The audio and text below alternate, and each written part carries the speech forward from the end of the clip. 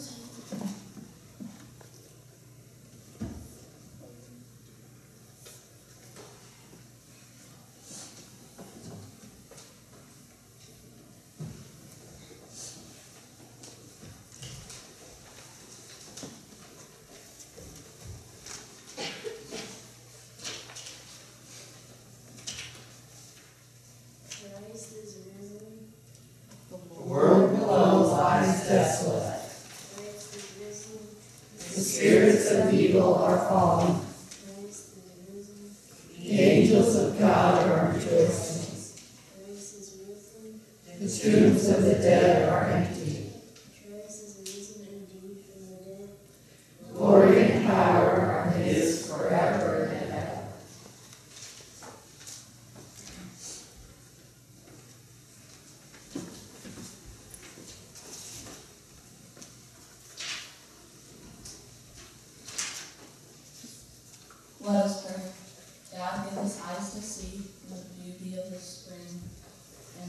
since we hold your majesty in every little thing.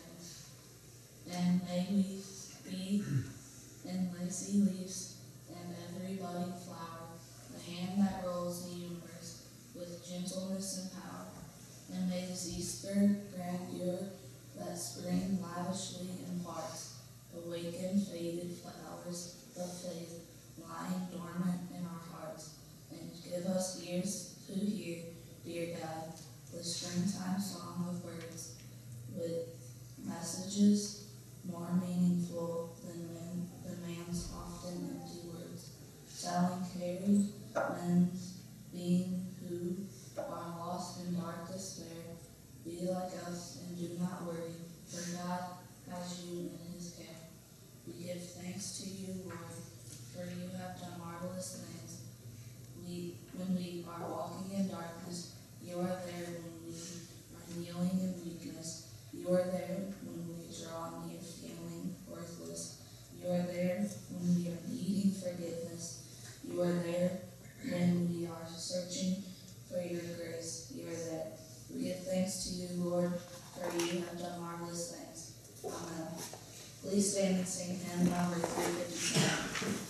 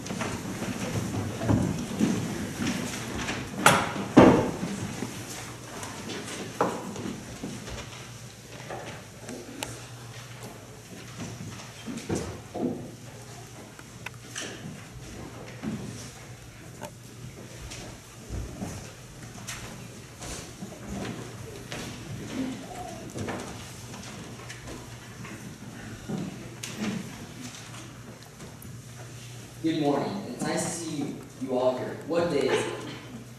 Right, it's Easter. What does that mean to you and to me? It means getting up early. It means jelly beans and colored eggs. It means new outfits and pretty girls. It means a full house at church. It means a special day, a very special day. It means spring and newness. It means we have a new beginning, a fresh start. And boy, do I ever need a fresh start. It means Jesus. It means something very strange. It means something very wonderful. It means someone too good. It means something too good to be true.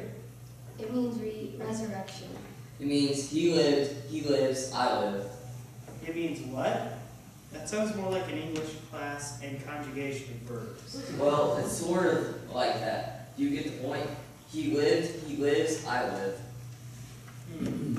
He lived, he lives, I live. Yeah, I think I see what you mean. He did live, he really did live. That's definitely the fact we start with. Listen to this. Remember his holy birth? Behold, a virgin shall conceive and bear a son, and his name shall be called Emmanuel, which means God is with us. In those days, a decree went out from Caesar Augustus that all the world should be enrolled. This was the first enrollment when Quirinus was governor of Syria, and all went to be enrolled, which each to his own city. And Joseph also went up from Galilee, from the city of Nazareth to Judah, to the city of David, which is called Bethlehem, because he was of the house and lineage of David, to be enrolled with Mary, his betrothed, who was with child. And while they were there, the time came for her to be delivered, and she gave birth to her first son, and wrapped him in swaddling cloth, and laid him in a manger, because there was no place for them in the inn. Remember his boyhood? After 3 days they found him in the temple, sitting among the teachers, listening to them, asking them questions. And all who heard him were amazed at his understanding and his answers. And when they saw him, they were astonished. And his mother said to him, Son, why have you treated us so? Behold, your father and I have been looking for you anxiously. And he said to them, How is it that you sought me? Did you know that I must be in my Father's house? And they did not understand the saying which he spoke to them. Remember his baptism? The beginning of the gospel of Jesus Christ, the Son of God, as it is written in Isaiah the prophet. Behold, I send my messenger before thy face, who shall prepare the way, the voice of one crying in the wilderness. Prepare the way of the Lord, making his path straight. John the Baptizer appeared in the wilderness, preaching of baptism and repentance for the forgiveness of sin. And there went out to him out the country of Judea, and all people of Jerusalem, and they were baptized by him in the river Jordan, confessing their sins. Now John was clothed with camel hair, and had a leather girdle around his waist, and ate locusts and wild honey. And he preached, saying, After me comes he who is mightier than I, and thongs of those sandals I am not worthy to stoop down and untie. I have baptized you with water, but he will baptize you with the Holy Spirit. In those days Jesus came from Nazareth of Galilee, and was baptized by John in the Jordan. And when he came up out of the water, immediately he saw the heavens opened, and the Spirit descending upon him like a dove. And it was a voice from the heavens, Thou art my beloved Son, with thee I am well pleased. Remember the 40 days in the wilderness? The Spirit immediately drove him out of the wilderness, and he was in the wilderness 40 days, tempted by Satan. And he was with the wild beasts, and the angels ministered to him. That must have been tough. Really tough. Remember his early ministry? And he went about all Galilee, teaching in their synagogues, and preaching the gospel of the kingdom, and healing every disease and every infirmity among the people. So his fame spread throughout all Syria, and brought him all the sick, those afflicted with various diseases and pains, epileptics and paralytics, and he healed them. Remember the sadness of those who could not listen? And when he drew near to it and saw the city, he wept over it, saying, Would that even today you knew the things that make for peace, but now they are hid from your eyes. For the day shall come upon you when your enemies will cast a bank about you and surround you, and hem you in on every side, and dash you to the ground, you and your children within you, and they will not leave one stone upon another in you, because you did not know the time of your visitation. Remember his righteous anger? And he entered the temple and began to drive out those who sold, saying to them, "It is written, my house shall be a house of prayer, and you have made it a den of robbers." Remember the Last Supper? And when the hour came, he sat at the table, and the apostles with him. And he said to them, "I have earnestly desired to eat this Passover with you before I suffer. For I tell you, I shall not eat until it is fulfilled in the kingdom of God." And he took a cup, and when he had given thanks, he said, "Take this, and divide it among yourselves. And for I tell you that from now on I shall not drink of the fruit of the wine until the kingdom of God comes." And he took bread, and when he had given thanks, he broke it and gave to them, saying, "This is my body." Just think of everything that must have been on his mind at that supper. Remember what they did to him the next day? Now, the men who were holding Jesus mocked him and beat him. They also blindfolded him and asked him prophecy, "Who is it that struck you?" And they spoke many other words against him, reviling him. And when they came to the place which is called the Skull, there was they crucified him and the criminals on the right and on the left. And Jesus said, "Father, forgive them, for they know not what they do." And they cast lots to divide his garments.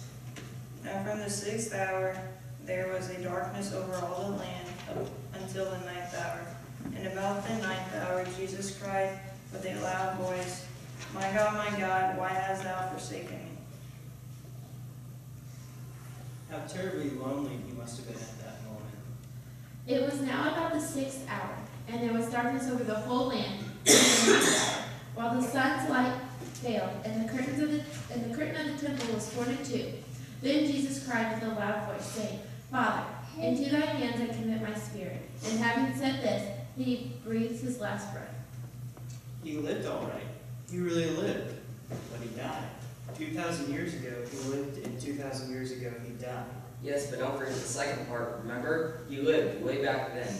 But the wildly wonderful news is that he lives now, today. He lives, he really actually does live. Right here this morning. Remember how it happened?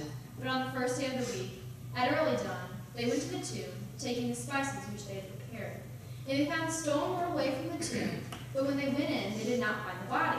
While they were perplexed about this, behold, 2 men stood in it, dazzling apparel. And as they were frightened and bowed their faces to the ground, the men said to them, "Why do you seek the living among the dead? Remember how he told you while he was still in Galilee that the Son of Man must be delivered into the hands of a sinful man and be crucified, and on the 3rd day rise." And they remembered his words. He rose from the dead. Now the 11 disciples went to Galilee, to the mountain to which Jesus had directed them, and when they saw him, they worshipped him, but some doubted. And Jesus came and said to them, "All authority in heaven and on earth he has been given to him. Go therefore and make disciples of all nations, baptize them in the name of the Father and the Son and the Holy Spirit, teaching them to observe all that I have commanded you, and I am with you always to the close of the age." Remember his return to his Father? Then he led them out as far as Bethany, and lifted up his hands, he blessed them. While he blessed them, he parted from them, and they returned to Jerusalem with great joy, and were continually in the temple blessing God. He really does live. Remember how others carried his word to all people? Now, I would remind you, brethren, in all the terms I preached to you, the gospel which you received, in which you stand, by which you are saved, if you hold it fast, unless you believe it vain. For I delivered to you the first importance, what I also received, that Christ died for our sins in according with the Scriptures, that he was buried, that he was raised on the 3rd day in accordance with the Scriptures, and that he appeared to Cephas, then to the 12. Then he appeared to more than 500 brethren at one time, most of whom are still alive, though some have fallen asleep. Then he appeared to James, thanks then to all the apostles, last of all, as to one untimely born, he appeared also to me. He was raised by God from death itself. That's the really important thing. Jesus actually died, was really dead and buried. He did not raise himself. He was not just asleep or in a coma. It was not like a tree which dies in the fall and comes back to life in spring. He was dead. It was God who put life into Jesus' dead body, and absolutely dead body was resurrected and was alive again. Now that's something to talk about. I'd say that's something to shout about. Most people think of death as the most awful thing of all. I mean, death is the end of everything. Yes, that's right, or that used to be right. That's what's so fantastic about what happened at Easter Day in Jerusalem. You mean death no longer was the end? That's right. God came right out and said, death is no longer death. God said, I'm the absolute control of everything, even death. When the perishable put in the imperishable, and the mortal puts on immortality, then shall come to pass the same that is written. Death is swallowed up in the victory. O death, where is thy victory? O death, where is thy sting? The sting of death is sin, and the power of the sin is the law. But thanks be to God, who gives us victory through our Lord Jesus Christ. Therefore, my beloved brethren, be steadfast, immovable, and always abounding in the works of the Lord, knowing that the Lord be your labor is not in vain. Well, I guess that brings us to your last part of your theological conjugation. He lived, he lives, I live. How does all of this about Jesus' life, death, and resurrection relate to me? Why is it that I can say, because Jesus lived and lives, I live? Remember the words of the Bible? Such is the confidence that we have through Christ towards God, not that we sufficient of ourselves claim anything as coming from us. Our sufficiency is from God, who has qualified us to be ministers of the new covenant, not in a written code, but in the Spirit, for the written code kills, but the Spirit gives life. Thus it is written, the first man, Adam, became a living being. The last Adam became a life-giving spirit. It is the spirit that gives life. The flesh is of no avail. The words that I have spoken to you are spirit and life. Now there was a man of the Pharisees named Nicodemus, a ruler of the Jews. This man came to Jesus by night and said to him, Rabbi, we know that you are a teacher come from God, for no one can do these signs that you do unless God is with him. Jesus answered him, Truly, truly, I say to you, unless one is born anew, he cannot see the kingdom of God. Nicodemus said to him, How can a man be born when he is old? Can he enter a second time into his mother's womb and be born? Jesus answered, Truly, truly, I say to you, unless one is born of water and spirit, he cannot enter the kingdom of God. That which is born of the flesh is flesh, and that which is born of the Spirit is spirit. Do not marvel that I say to you, you must be born anew. The wind blows where it wills, and you hear the sound of it, but you do not know whence it comes or whither it goes. So it is with everyone who is born of the Spirit. There is therefore now no condemnation for those who are in Jesus Christ. For the law of the Spirit of life is Jesus Christ, who has set me free from the law of sin and death. But if Christ is in you, although your bodies are dead because of the sin, your spirits are alive because of the righteousness. If the Spirit of him is raised Jesus from the dead dwells in you, he who raises Jesus from the dead will give you your mortal bodies also through his Spirit which dwells in you. There's the answer. Jesus being raised from the dead will settle a lot of things, but to me, the part I like best, far in the way the very best, is the same God that breathed new life into Jesus' lifeless body will do the same thing for life into into Jesus, no, me and you and everyone. You mean if I die, like Jesus, God can raise my dead body? Well, yes, but right now he can and he will take my dead, lifeless body and bring it back to life.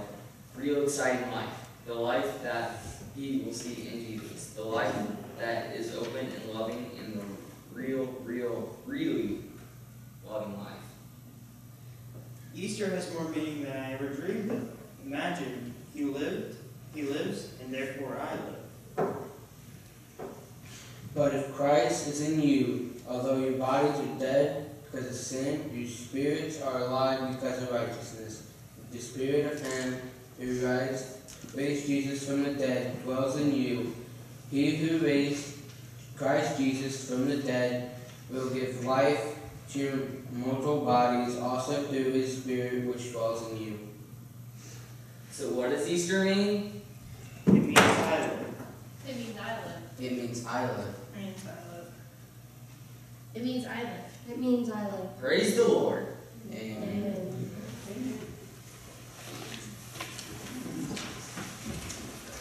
Now, join us in singing Glorious Day, which can be found in your bulletin.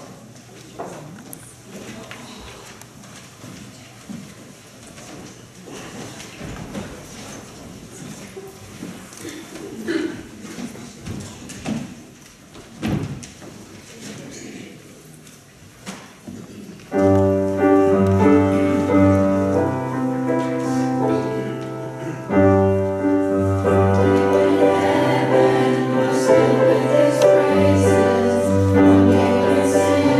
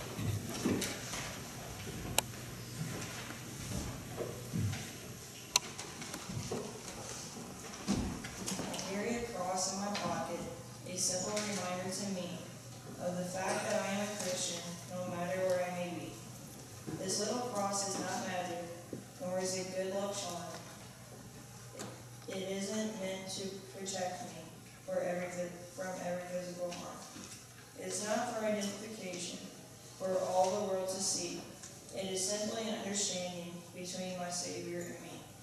When I put my hand in my pocket to bring out a coin or a key, the cross is there to remind me of the price He paid for me.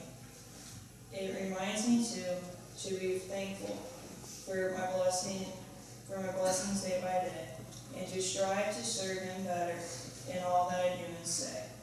It is also a daily reminder of the peace and comfort I share with all who know my Master and give themselves to His care. So I carry a cross in my pocket, reminding no one but me that Jesus Christ is the Lord of my life, if only I let Him be.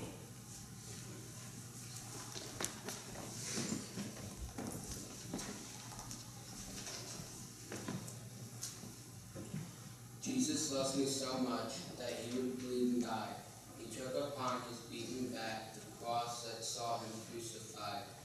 Yes, He loved us all so much that He was scorned and scoffed. He took it all upon Himself, for it was the will of God. God knew it was the only way, the final sacrifice. Jesus Christ, a sinless man, would need to give His life. And even in the gift He gave, we still have not yet known the fullness of His mighty love, that the grace He freely shown. All He asks is that we all repent and follow Him, for He has made the way for us, free from hurt and sin. Yes, Jesus loved us all so much, and yes, He loves us still. He longs for us to trust in Him and do the Father's will. Please join us in singing hymn number 368, Christ.